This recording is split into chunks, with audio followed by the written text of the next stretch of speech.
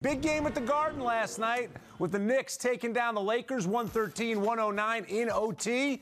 How great was it to have some legitimate hoops buzz at MSG with the Knicks raising their record to 14-13, of course powered by none other than Kristaps Porzingis, 37 points, 11 rebounds, 5 blocks. He's a beast. But it wasn't just KP. Frank Ntilikina played some great D down the stretch, and Michael Beasley comes alive in overtime, and the Knicks keep it going at home in front of a crazy crowd at the Garden. Michael, Knicks, Lakers at the Garden, the stars come out. Reminds you of something, does it? Knick basketball, where not only the fans are enjoying it, but the players seem to be enjoying it as well. And we weren't just excited about the rival opponent coming in. It wasn't just, oh, we're going to see LeBron, oh, we're going to see Kyrie.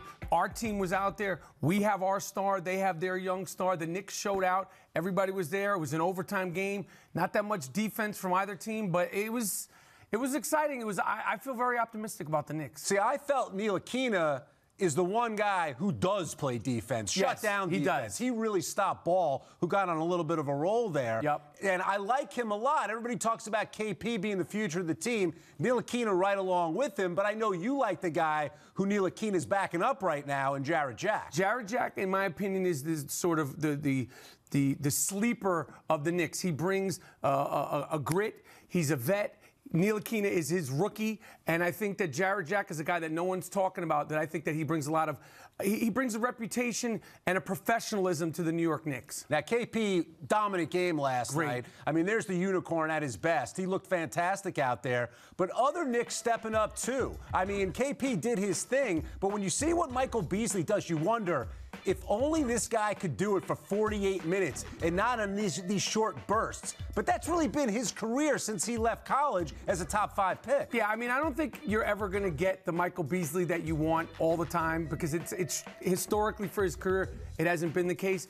But if he can show up when they need him and just be there and be tough and score baskets and just for the most part be as good as he could possibly be, the Knicks are vastly improved, and for me, the thing about the Knicks that I've noticed is that they're having fun. There's a cohesiveness, win, lose, or draw. It just feels like a real team that is going forward. There's forward motion to the team. And for the last few years, even when they were winning, it was like, okay, they won a few games. But this team, like, you just feel like there's light and there's sort of like, we're going forward. And you have like a core.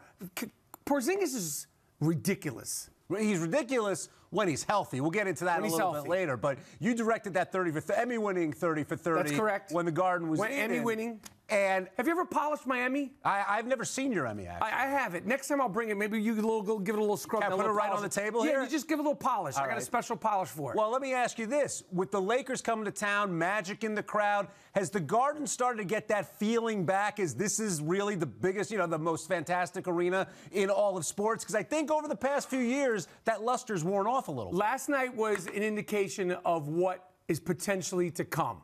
Madison Square Garden is always going to be the world's most famous arena. It's the last arena in the NBA that has all its history intact. There is no Fabulous Forum. There is no Boston Garden. The Smoothie King Arena in New Orleans. They're a joke. Okay, so when the Garden is rocking and the Knicks are rocking, it's the greatest seat. It's the greatest place to play basketball. And when you're not just watching the other guys come in to kick our butt, it's like the old days. Now, did you get a little wrangled because the Ball family was in the house? I didn't get wrangled. I just think that my whole thing with LaVar Ball and the Ball family is like, it sucks the air out of the room. I mean, it was good for that night, but it's like tomorrow night we're going to hear about him. The next night we're going to hear about it. It's just like this ever-ending circus. So I have mixed feelings about them. Like last night it made sense. It's just that we're going to hear about it next Tuesday afternoon, and then like Sunday, it's just nonstop. It's like 365 days a year.